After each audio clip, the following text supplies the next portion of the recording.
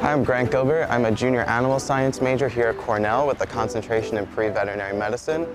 Outside of campus, I'm in Greek life, I do Hillel, Pre-Vet Society, and a lot of other organizations Cornell has to offer.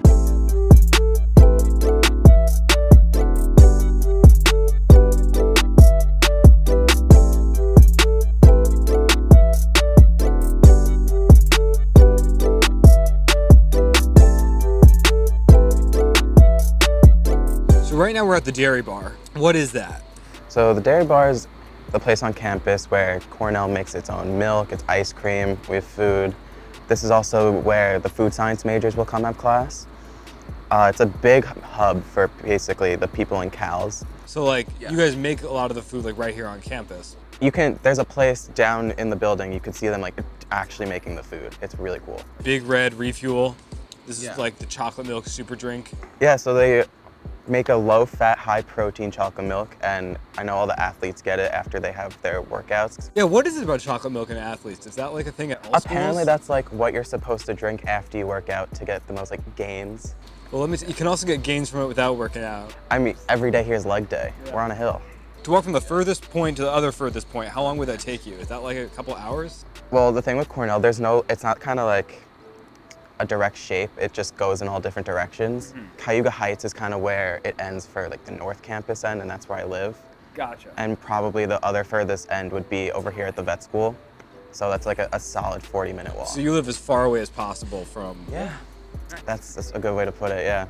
So you entered as a sophomore? I did. So what was the transition like, I guess, like academically? Like what was the environment like? I feel like one I've never seen before. Like, you have to go through all those like weed out classes, but the biggest thing is finding out your method of success. There's a lot of resources on campus to help you succeed, but it's up to you, again, to go find them. A lot of people come in, they're like, oh, I want to be a veterinarian, so you have to take prerequisite classes for vet school. And these classes are meant to show the school, the university, who's willing to put in the work. And you get a ton of work. You will be seeing the sunrise a lot. So what is CALS? So CALS stands for the College of Agriculture and Life Sciences, and that's anywhere from animal science to communications to applied economics and management. We have agriculture science. It's basically just classes that are more bio-focused or agriculture focused, and we're out by the ag quad or out by the vet school. So every spring semester we have finals. And on the arts quad here, people will put a balloon on the ground with a little note card, and it's about someone lifting them up for the summer, or just their whole life, finals. And it's another way Cornell just likes to make us more, I guess, relaxed.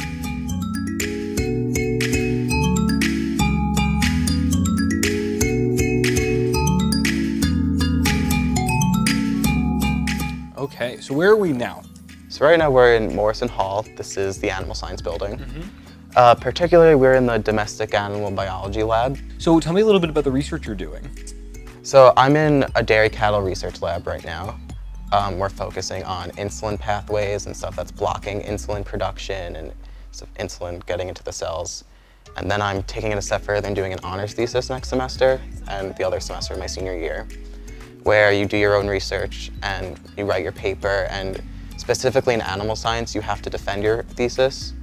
And is the goal of all that research to basically find ways of like having healthier animals that are being used to produce dairy? So from what I've gotten out of it so far, agriculture is a business. And if your cow is kind of like diabetic, it's not going to be as beneficial to you if you're a farmer. And we're trying to help the farmers get more money. So this bag here, this is a cow? Yeah, this is our teaching cow skeleton. You will, at the end of the course, know like what every bone is, even more so than like your own bones. We've had to dissect like whole chickens, cows. Oh man. Yeah. What a time. Like you walk into a lab and just like There's just a chicken. there's on the just table. that, and then like, well, not here, but in like it's called the butchery room. It's like really scarring.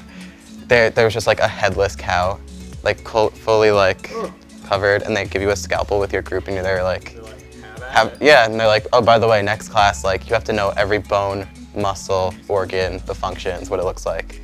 So they're not kidding here. They're not messing around. So So we have Pepsi here, as you can see. You know, CEO of Pepsi casually went here. No big deal. So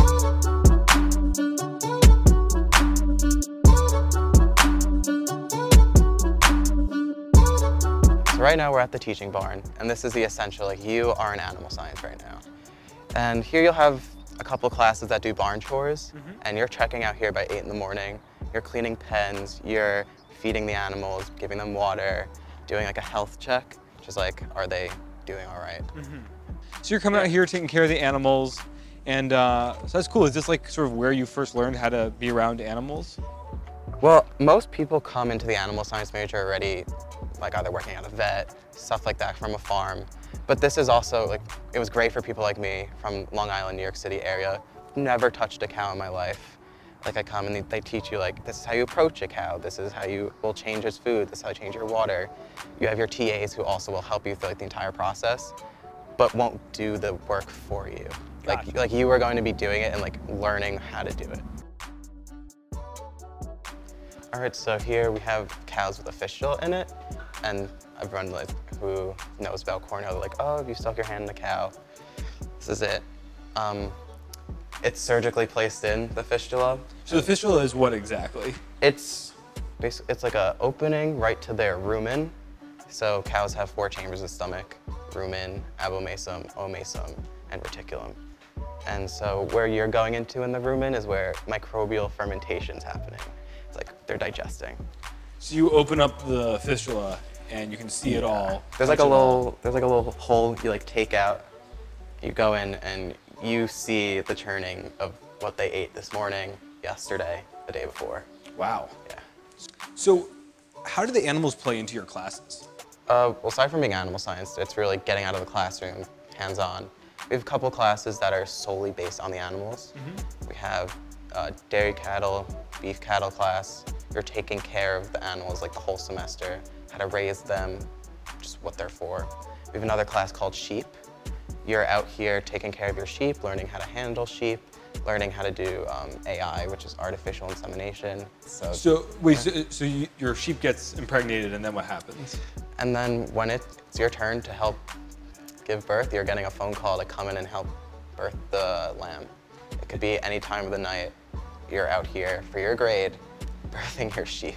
Jeez, so you're like responsible for bringing a sheep into this world. From what I've been told from my friends who take the class, like you're assigned a sheep, and it's like your sheep. Is it emotional? Like, I would assume so. yeah. Like animals have bonds with us, you know.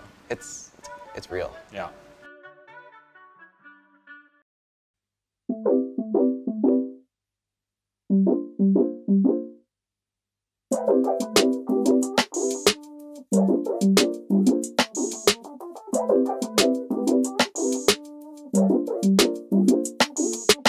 All right, so where are we now? All right, so right now we're at my fraternity house, Beta Theta Pi, Beta Delta chapter at Cornell. We're actually a substance-free house, which is something that's pretty unique with us. This year I live here with 20 other guys. It's definitely an experience, but it's one of the best I've ever done. We get a lot of help each other with school, personal life, get our chef. What else could you want?